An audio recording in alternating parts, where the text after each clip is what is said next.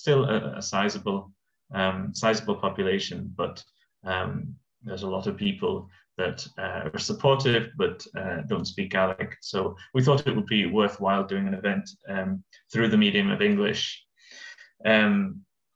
So I'm pleased to, my name's Christopher. I'm, as you might hear, not from Scotland originally. I'm from the Isle of Man, though I lived in Scotland for a number of years. And but Jane Misneachd is a native Gaelic speaker from the Western Isles, from Lewis. So welcome, Fescama, Jane. Fescama, and it's going to be very strange indeed to be speaking English. I'm almost blushing at having to speak English to Gaelic, because I don't think we ever have, or Martin, who is Marston, who has now become Martin the second I went English. But it's very nice to be here, even if it's strange to be speaking to each other in English. Yeah, and I think I don't think I've met you in person either. We've met through Zoom, various Zoom meetings and things during the COVID pandemic. And so yes, this is our first conversation speaking English. So I thought the aim of this evening was sort of give people a taste of what the issues are facing Gaelic speakers and why Gaelic is a political issue, and what the challenges are. So I thought we'd start maybe, if you'd like to say a little bit about yourself and the place of Gaelic in your life. Okay then. Well, I was born and raised in Lewis. My people have always been here, though some have gone off to Canada and then come back. I'm from a very large family, from a family of 8, and I had the whole 3 generations in the same household that we all had. We've produced another 8 offspring. Most of them are off on the mainland now, working. Chances are they'll come back. They're all raised with Gaelic as well. When I was in school, I went through immersion English primary, where we, at the age of 4, started to learn English as we were being educated through it, and did all the phonics and everything that GME pupils on the mainland have to do now through Gaelic. We were having to acquire English. So I have some sympathies with mainland learners, those we 4-year-olds who have to go in. But my daughter's generation didn't have to do that. She was able to go straight into learning through Gaelic, and it would, for her generation, be unthinkable that you would have to put your child into English education at the age of 4 or 5. So things have come along quite a lot. My own background is just now, from this point, I'm a teacher, but I've been around the houses. I've lived down in England, in the south and the north of England as well, as a young adult. Come home here to raise a family. I've worked in Gaelic, in Gaelic television, but also in for UHI. And I was away working as a Gaelic teacher in Aberdeen, which I loved. Like Hazelhead Academy, wouldn't have left it were it not for the situation that we're in the islands just now. It's like nothing I've ever seen, really, what's happened to Gaelic. I wouldn't have believed it could happen in my lifetime in this place. And I suppose, that's why we're here. That's why we're all activists for Gaelic, because it's really at a critical juncture at this point. So so you've already hinted a bit about the changes you've seen during your lifetime in your own community in Lewis, and for those that I'm sharing the screen now, so hopefully you can see this map pointing out where Lewis is, in case anyone doesn't know. It's the largest, most northerly island of the Western Isles, which is the chain of islands there in dark green, the colour representing the percentage of Gaelic speakers. I think this is last census, or maybe the census before. So relatively recently, but the situation is changing fast, and If you look on the next slide, this will be familiar to many people, sort of the decline of Gaelic. So even 100 or so years ago, Gaelic was widely spoken across the Highlands in most of the area. It had been spoken for many centuries, and the decline, the loss of this Gaelic-speaking territory as a substantial part of Scotland, and the restriction essentially to the Western Isles and a few parts of the rest of the Inner Hebrides and the west coast of the Highlands, has been a rapid process over the last few decades. We'll come back to this, the research publication, but just to say, Jane's a member of Misneachd, and also a member of a new group, Guchn and Shiarach, the voice of the west side people, so west side of Lewis, and there's some of the members there. And so I thought the next topic would maybe, if you'd like to just elaborate a bit on, in practical terms, what changes have you seen in terms of Gaelic in your community over the last we've seen lifetime? Wider changes anyway that impact on Gaelic. You no longer have the 3 generations in one household. That was it was the best possible situation to keep Gaelic going. It wasn't necessarily the best situation for families. I think there's a reason that we don't do it anymore, and we have to adapt to that. That older generation is gone, and we know anyway that Gaelic declines with every generation that goes.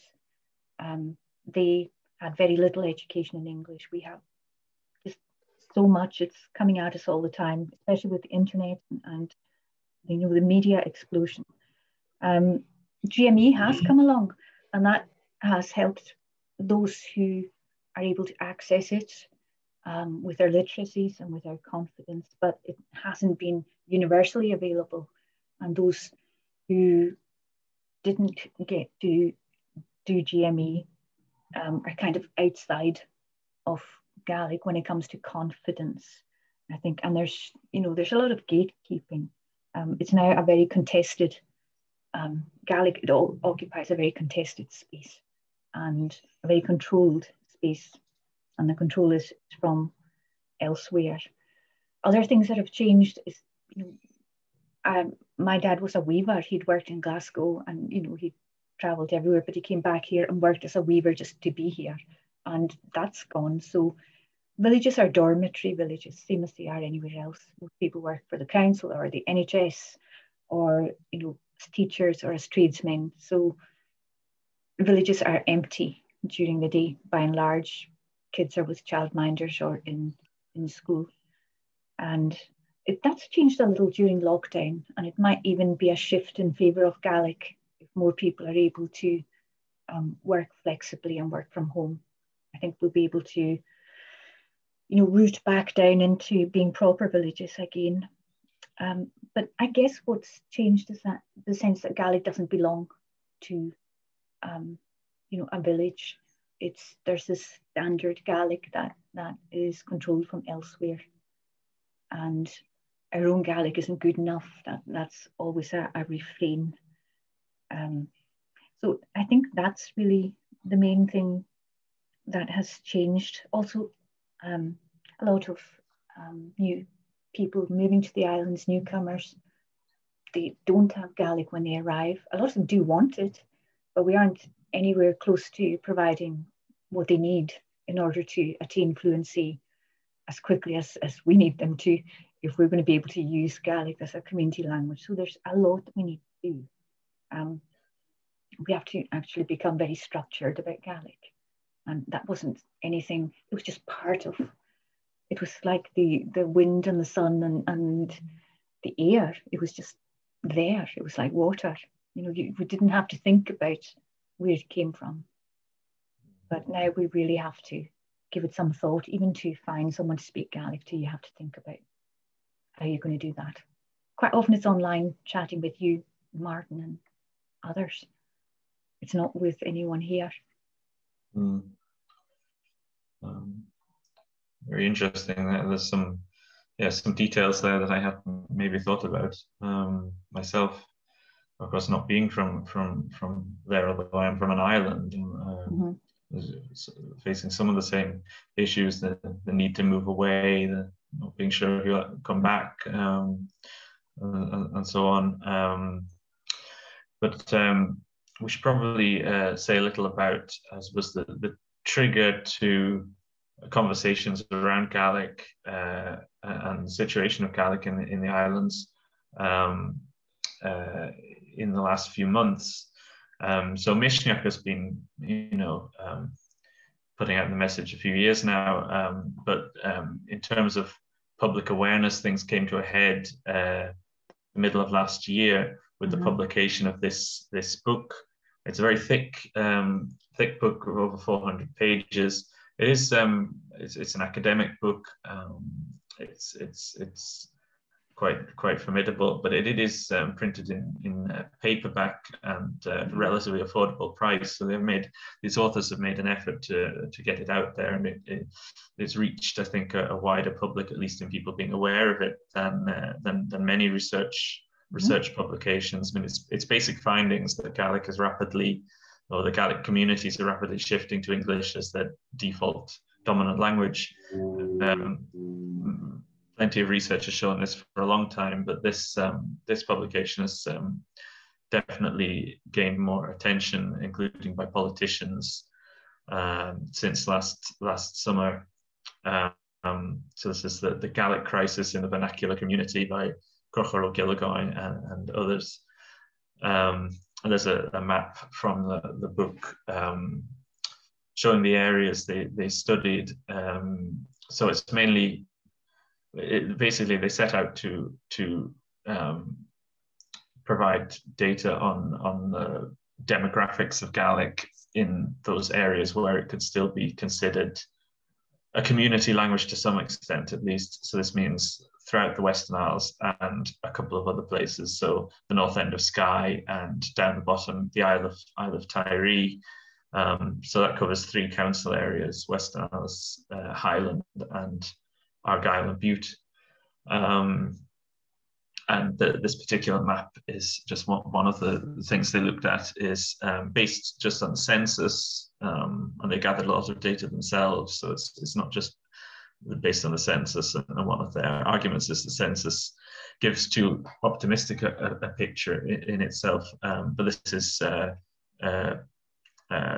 young people aged 3 to 17 in the different areas. What percentage of them speak Gaelic, or at least can speak Gaelic? You see the Lewis there at the top. So I think the publication, of course, wasn't a shock to us and to anyone that's familiar with the situation of Gaelic-speaking communities. But maybe it came as a bit of a shock, maybe to the wider public, including some perhaps involved with, say, Gaelic medium education outside the islands, that the narrative for the last 2 or 3 decades has been of at least a modest revival of Gaelic in terms of increased provision of broadcasting. So now several decades of Radio na Gael, and more recently the BBC Alp TV channel. Gaelic medium education has gradually expanded, and in 2005 we got the first legislation specifically promoting Gaelic, the Gaelic Language Act, passed by the Scottish Parliament on a cross-party basis. There's widespread support for it. It's not particularly strong legislation, but still it was seen as a first step, and it set up Bord na Gaelic, the body that's in charge of overseeing various aspects of Gaelic policy. I think there was a feeling among many people that that now that these things had been achieved, there was Gaelic had reached a certain degree of stability, but on the ground the picture is quite different. So I suppose we're going to come back to this, I think, but what would you say, Jane, has gone wrong in terms of language policy in Scotland in the last 20 years? I'm not sure it's in the last 20 years. I think it might be in the last 40. I think, the people who are at Born Gaelic have kind of reaped the whirlwind for something that was going wrong before then. Back in the 90s, when I moved back here, I've been living in the south of England and came back in the mid-90s. And, Gaelic TV was just getting going. There was the TV committee, and it was this weird thing that just sort of landed like a spaceship on us, and it kind of went to people's heads, to a lot of the committees, and it was all linked with prestige and with the absolute antithesis of everything we associated Gaelic with. Gaelic was like a refuge from bureaucracy, and this is a region that is just laden with bureaucracy because of land and economic development and leader funding. But Gaelic was always one place where you could escape that. And I think once it was taken up as a cause externally and bureaucracy got involved, and it was that kind of slightly neoliberal bureaucracy at first, and ideologies that just were against everything we believed in. That shift started then, and people started to be triggered by Gaelic and by this idea that it now belonged to somebody else and had to be standardized and measured and rated, and there was a pecking order. That kind of ruined it, and it switched people off from engaging with official Gaelic, but still they had their community Gaelic. But then through broadcasting and early GME and even things like the Mod, there was this sort of sanctioned critique of colloquial Gaelic as not good enough, not high enough. And that did immeasurable harm.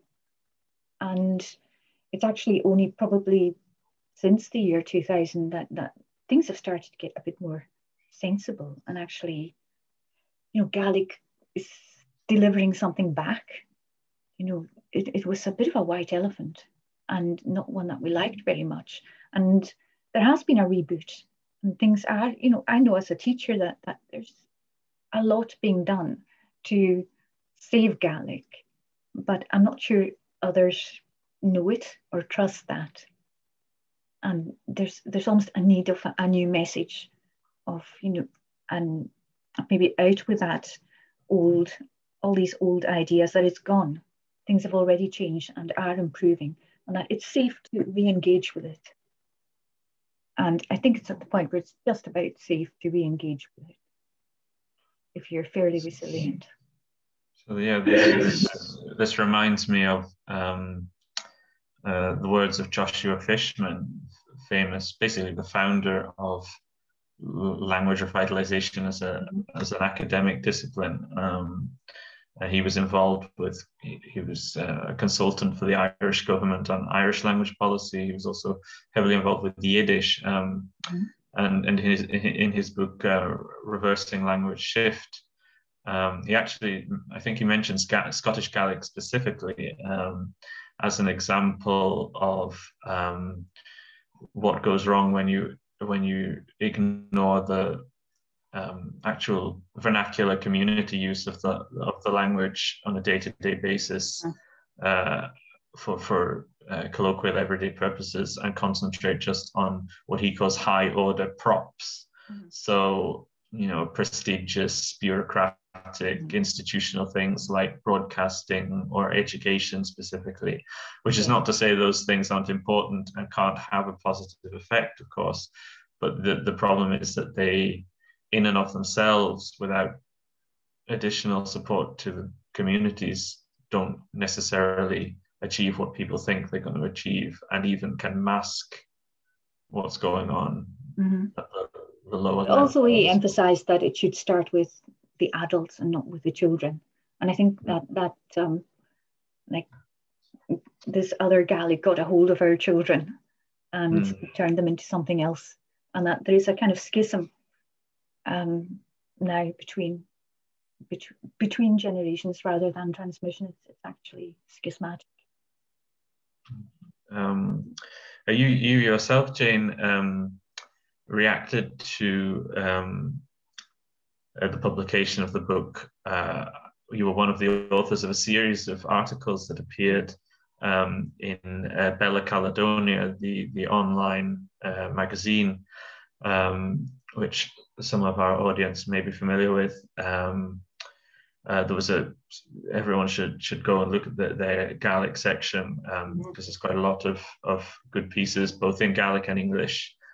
This one was in English, so the vernacular Gaelic community in crisis, a liminal perspective, and I encourage everyone to read it. I've just got a chunk of it here. I don't know. Do you want to read it out, or shall I read it? Oh, you read on. Okay.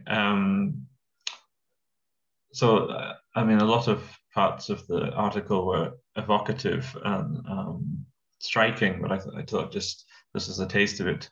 Hebridean Gaels have been on a liminal journey like no other for the best part of a century. Journeys within journeys within journeys, in fact. Early interventions by language planners were often misguided and heavy-handed. The sensitivities of pre-existing social and educational inequalities were exploited to render speakers submissive and mute. The elders, such as they were, mere shadow men, cowed by the overwhelming rectitude of experts who did not respect or like them or us. Everyone except us was permitted a voice and an opinion on what we were doing wrong. Almost anyone else who wished it could research us, but we were not trusted to examine our own position, and any desire to do so was dubbed nativist. We were deemed unsuitable to be leading ourselves, unfit to manage our own lands and resources. Besides, because of this not so historic experience, many islanders are now alienated from the language and from much else besides. Having said that, a culture cannot easily be separated from its language, nor a language from its culture. However much of an inconvenience our continuing existence might be, so there is still hope. And another little bit there. While there is no peace or relief in this yet, because of the persistence of our external framing by adherents of monolithic institutions, there is now at least some hope of agency, some permission to act in our own interests and towards our own survival. So I think you've touched on these themes already this evening, but maybe you could expand a bit on what you mean here. I mean, for a start of maybe what's liminality that you mentioned. I could, but also I'd say it wasn't even a response to the book. It was a response to the backlash to the book that emerged at that time from the establishment. It was toxic, but that has stopped now. It's gone quiet, and there's some revisionism and maybe some progress as well. But liminality is about betweenness, and it's actually probably one of the best things about Gaelic, but it's also one of the worst places you can find yourself if it becomes permanent.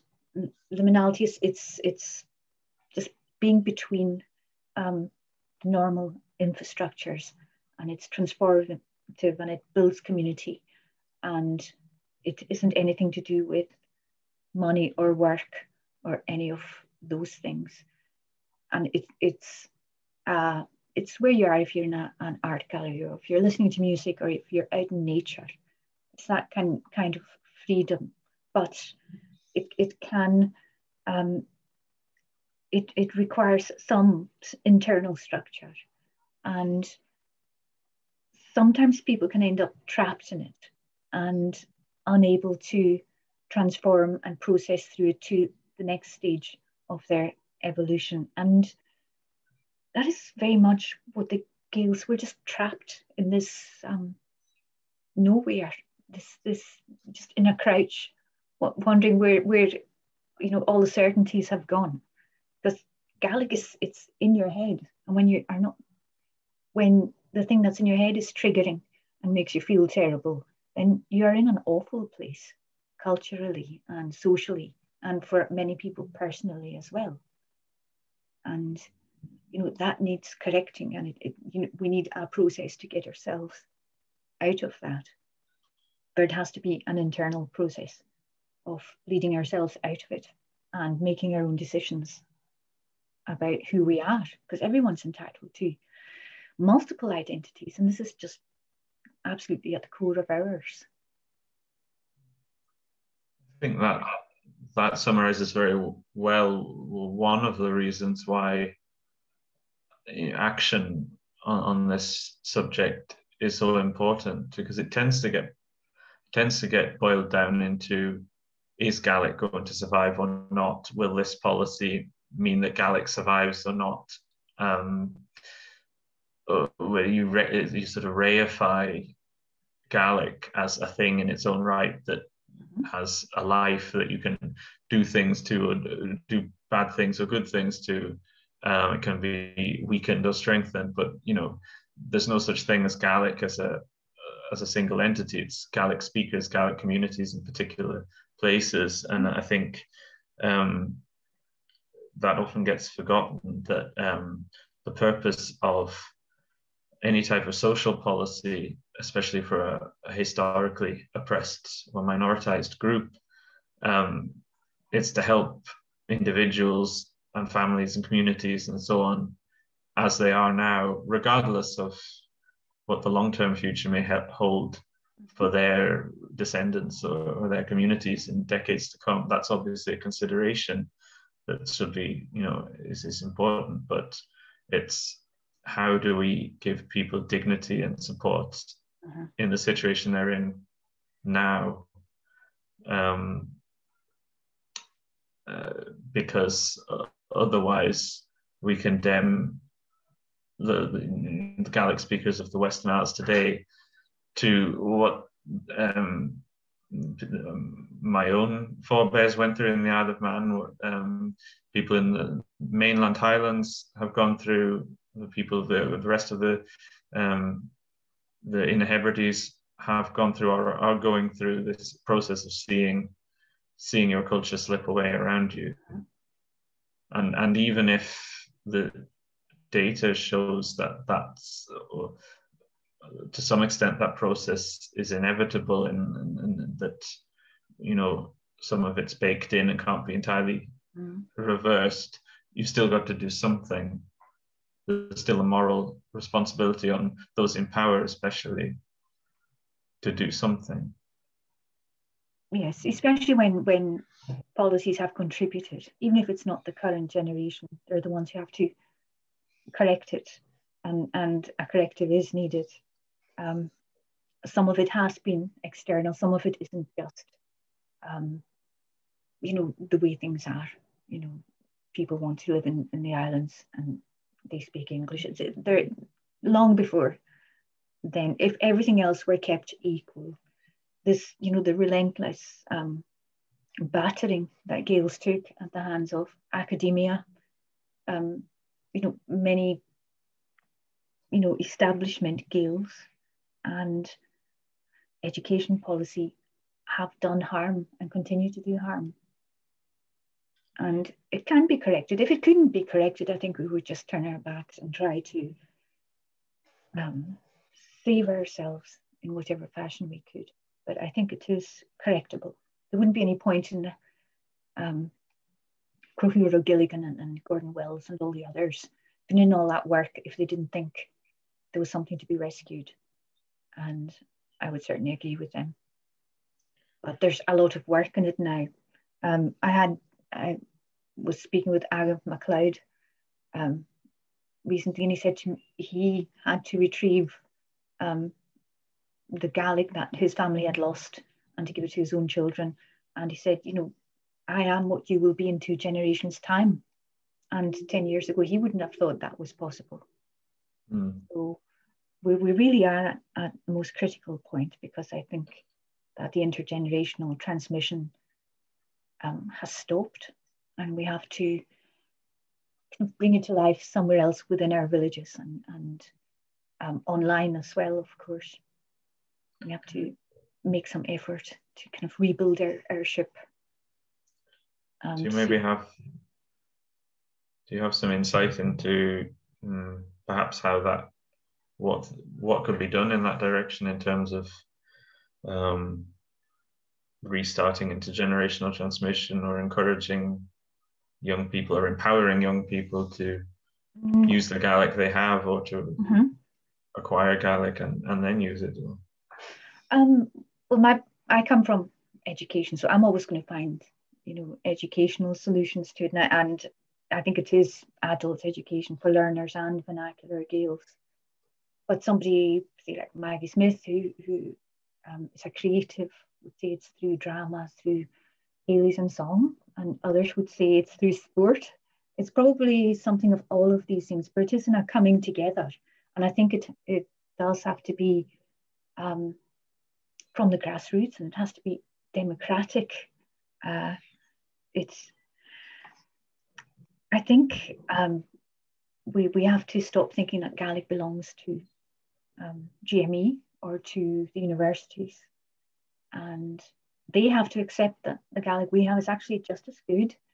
And I think they need to maybe start putting some of that into their curricula so that they don't do harm, because they have the potential to do harm.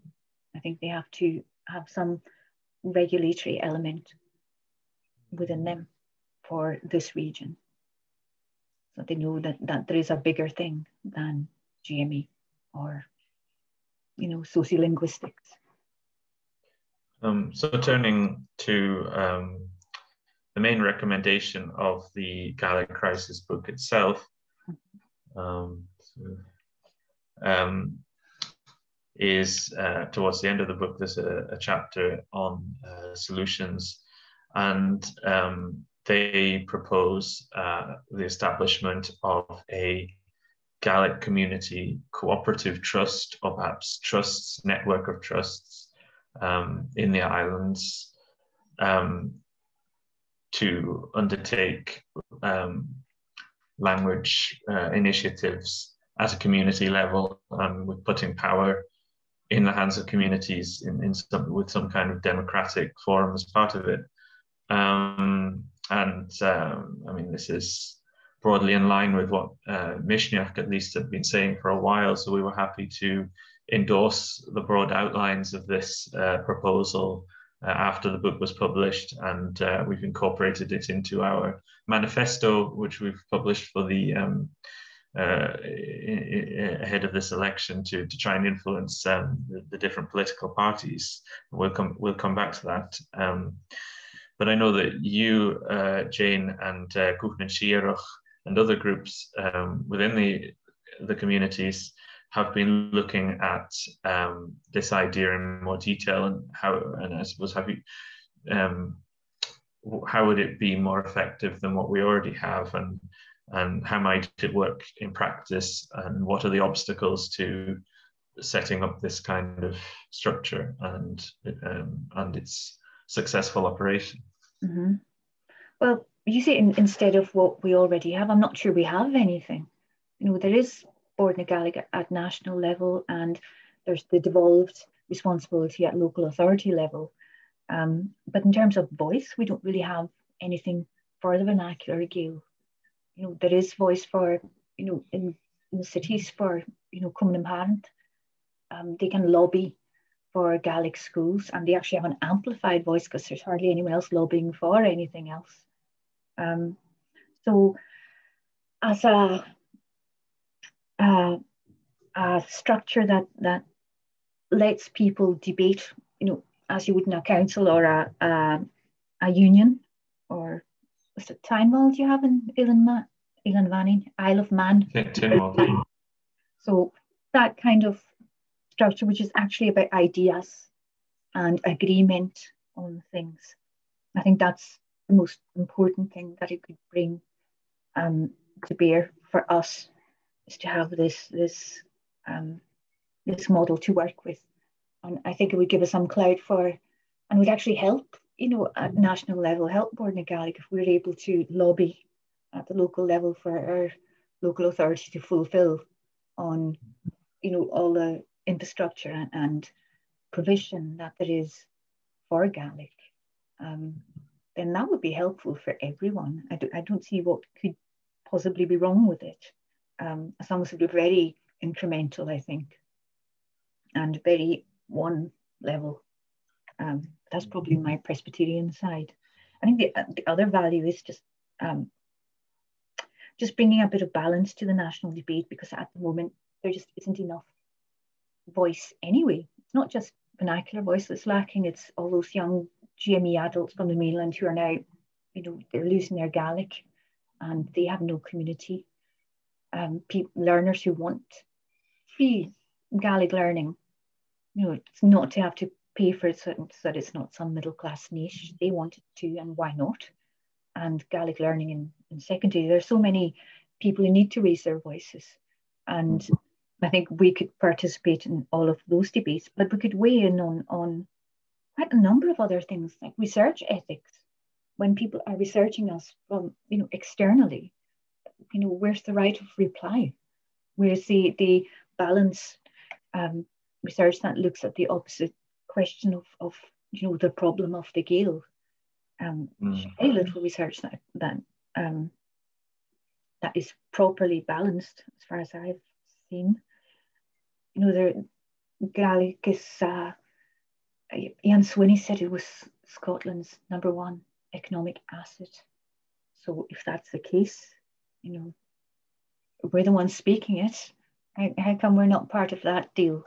We're just, there's something a little subordinating about the way things have been set up just now. Like, we're there to provide for others. And I think we would have a bit more clout if we were organised. And I don't think we'd do anyone else any harm, but we would do ourselves a lot of good. And I see no reason for anyone to object to that. Very good points there. So of course we are in an election campaign, and the reason we're doing these seminars, or whatever you want to call them, is because the election is coming up, as it's a time to hopefully influence those in power in the direction of change. So I think all the main parties have published their manifestos in the last week or so. So I thought it would be worth talking a little bit about that. This is on the screen now, is a section of the SNP manifesto. Now, Misneachd is strictly non-party, so we're not endorsing this, but of course, everyone knows that the SNP are likely to be the next government again. And to be fair, they have the most detailed set of policies on Gaelic compared with the other parties this time round, which is a big change since 2016, when they had like one sentence only on Gaelic medium education, I think, and a couple of other references. But there's about 10 or so individual items in this manifesto, and this is just some of the more interesting ones. And to mention, to be fair to the other parties, they've all I think undergone at least a rhetorical shift in terms of talking about the crisis in the island communities, and also the link between Gaelic and wider socioeconomic issues, which was really missing from the discourse until recently. So just to read this out, so this is the SNP's policies. Gaelic is an integral part of Scotland's culture. We remain committed to ensuring it has a sustainable long-term future. In particular, we will have a focus on arresting the intensifying language shift in the remaining vernacular communities. So quite explicit recognition there of the problem, more so than you'd have been hearing from politicians, as recently as the most recent Gaelic Language Act, which was really, the most recent Gaelic Language Plan in 2018, I think, which is really the spur of a lot of Misneachd's initial activities. And to ensure that the GME experience is truly immersive, we will have a general presumption against co-locating GME schools with English medium schools. That's a step forward, recognizing the need for as much immersion as possible. Until now, most GME provision has been alongside English medium education in the same school. So how this might work in different locations remains to be seen, but a recognition of that, I would say, is a step forward. We will also explore the creation of a recognized Gaeltacht, various purposes, but that's new. Of course, Ireland has had a legally recognized Gaeltacht, so areas that are, recognized as Irish-speaking areas, and special provision, special policies and institutions for them, really since Irish independence in the 1920s. And although there's plenty of problems with Irish language policy, it's a long way ahead of Scotland in many ways. So some would say, the existing system does already recognize the different profiles of different areas, and that's built into the current system of language plans for different local authorities and so on. But nevertheless, perhaps this will be a chance to recognize that more explicitly. And then we will review the functions and structures of Bord na Gaelic to ensure Scotland has an effective leadership body and network of organisations for the promotion of Gaelic. This will include considering working with all authorities and bodies that have functions in arts, tourism, and heritage to explore what more they can do to help deliver faster rates of progress for Gaelic. That last bit is just a bump that they've been doing already, but nevertheless, the Bord na Gaelic has been in considerable controversy for sort of internal institutional issues in the last couple of years. So a review of how it works is probably a good thing. And then we will also bring forward a new Scottish languages bill, which will take further steps to support Gaelic, acts on the Scots language, and recognises that Scotland is a multilingual society. Okay, it's not a standalone Gaelic Act, but maybe that's not a bad thing. I don't know. At any rate, this will be the first major legislation on Gaelic since that 2005 Act.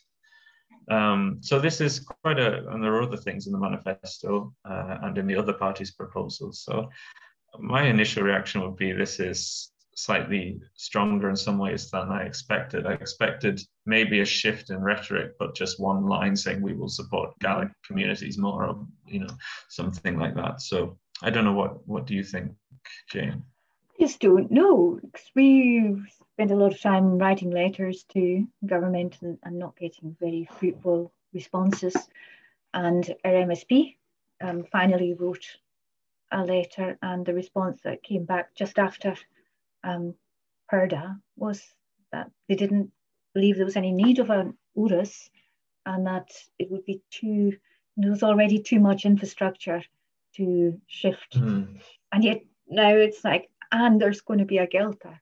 And I'd say that's going to be a lot trickier to do than a wee URUS out in the Western Isles. So maybe they're going to change their mind, who knows?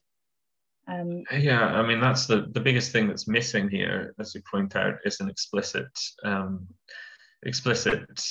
commitment to Gaelic. So this is the Gaelic community cooperative trust idea.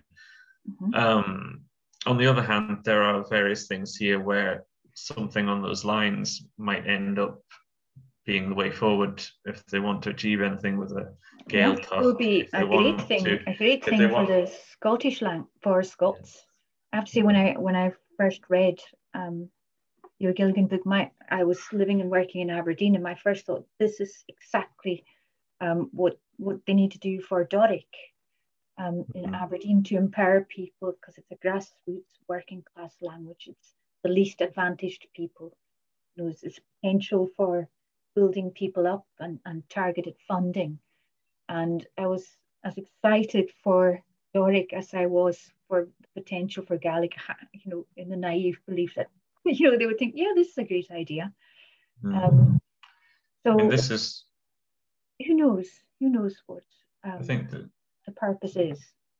this is where the struggle will be, exactly how strong these policies actually end up being. I mean, these are quite vague commitments. Yeah. On the other hand, there are a list of things that they will have to address to some extent. So each time the issue is raised, it will be an opportunity to push them. So that's one thing. Yeah. I mean, politicians tend to be resistant to setting up new bodies. There's this perception of quangos and spending public money and bureaucracy and so on, some of which is, you know, justified perhaps. So I think to push for something on the lines of the Oras proposal, even if it's not exactly as it is, you know, proposed in the Gaelic crisis book, will require quite a lot of campaigning, quite a lot of showing that something on these lines needs to be done, even if it's in terms of restructuring Port Gaelic and making it some sort of more federal and localized structure. I don't know, but but certainly the model is worthy of interrogation, at least, and you know, checking whether, you know, each stage of model all the way back to integration is workable, is desirable. So that brings us to, I'm aware that time's getting on and we don't want this event to go on too long. So maybe we'll move on to looking specifically at where do we go from here, and how might Gaelic speakers, supporters of Gaelic organisations work together to ensure that these proposals don't just gather dust or only appear in the weakest possible form. There has been an upsurge of activism of various types in the Highlands and Islands and Scotland in general recently. Misneachd itself was founded about 5 years ago or so, and we'll come back to talk about Misneachd a little bit more. But it's not just the campaigns focusing on the language itself. It's the housing crisis, young people being unable to stay or move back, lack of jobs, insecure jobs, infrastructure, ferries, land and crofting issues, and so on. So your own group in Lewis, and very recently a group started in Skye, Misneachd and Yelling, and people, there are various things going on in Uist as well. And more broadly, a lot of these issues are being addressed by various groups, various campaign groups across Scotland. So I suppose, should we say a little bit about how do we make sure that after the election, when the politicians are safely on their benches for another few years, that we hold them to their word?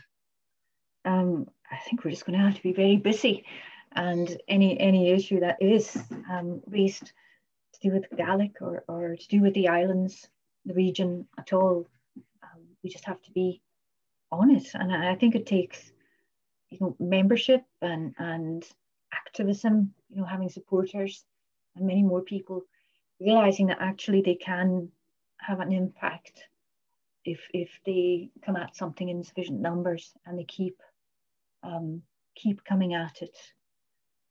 But it's I think it's through the media as well.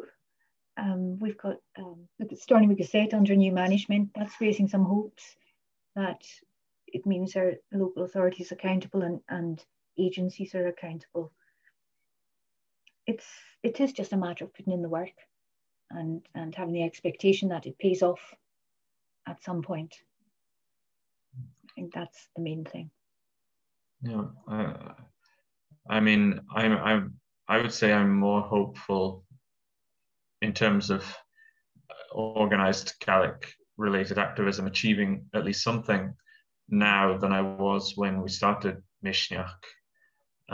Maybe I'll say a little bit about the group, just for those of you that are not so familiar with Misneachd, the group. So we are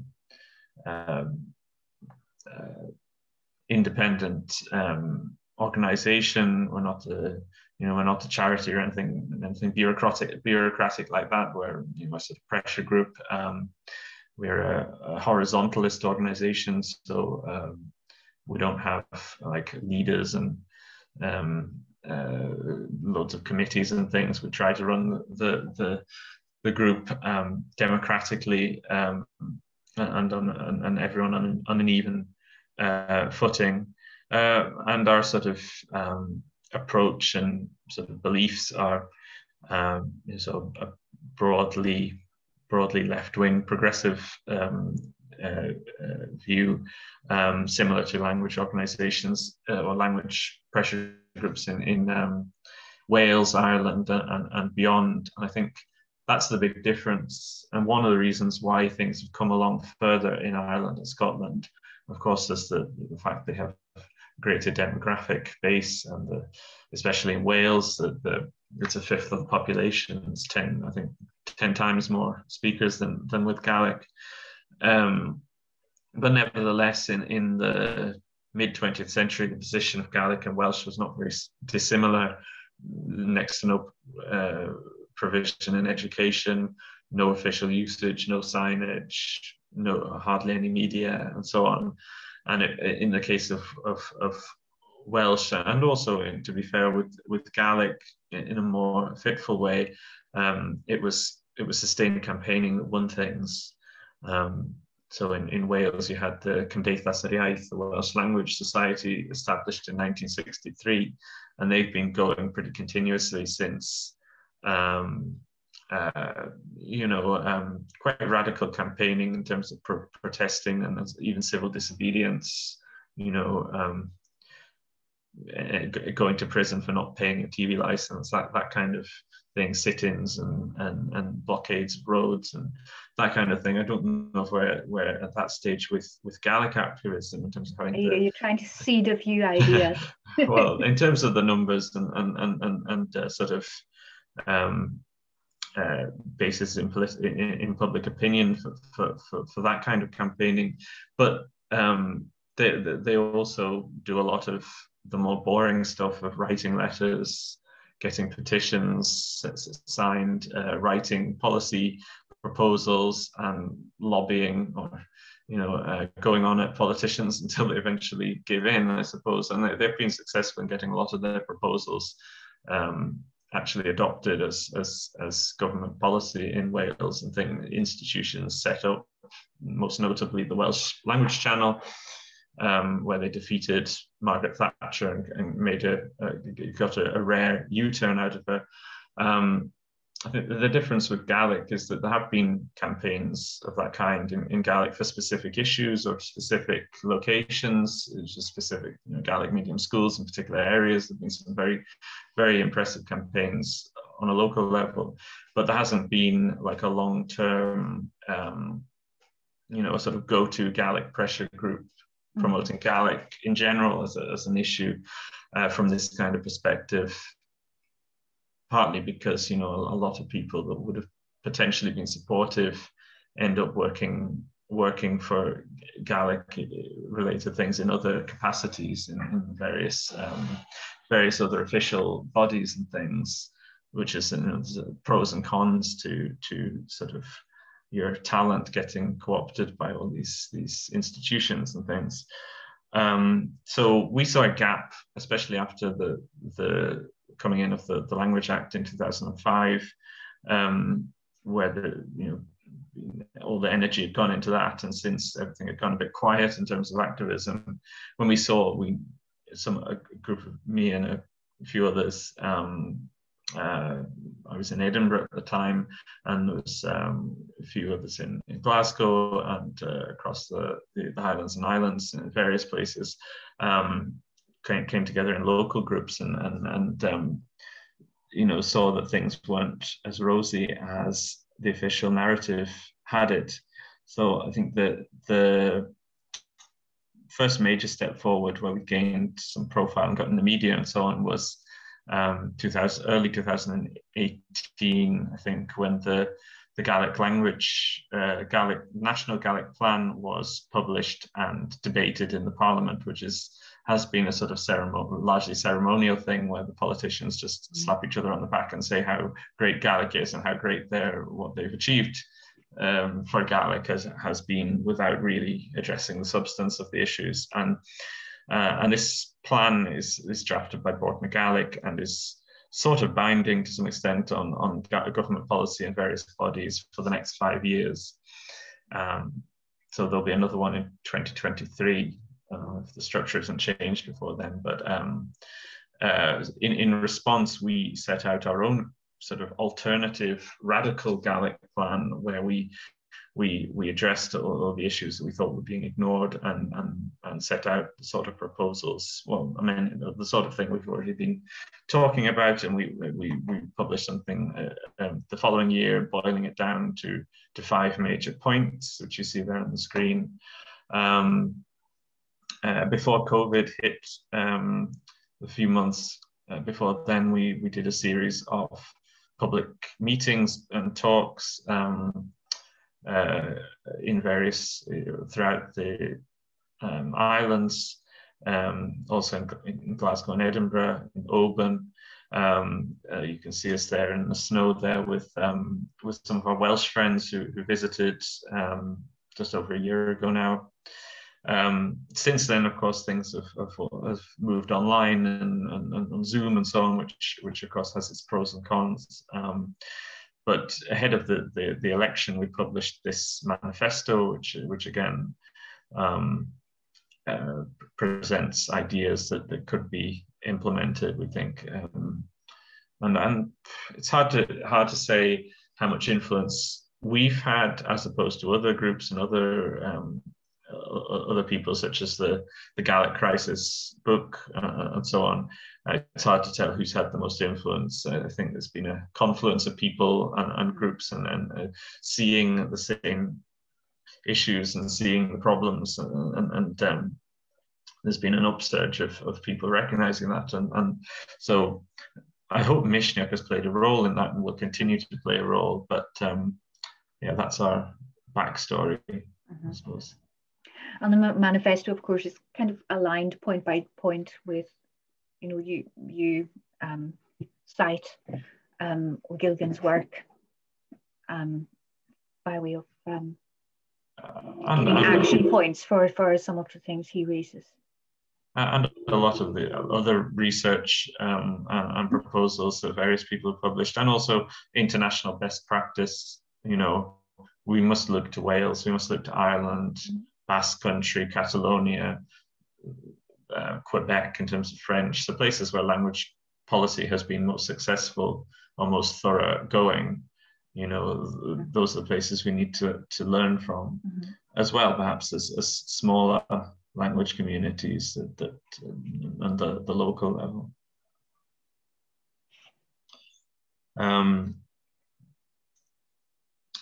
I think we've been talking for about an hour now, so it's been slightly longer than some of our previous.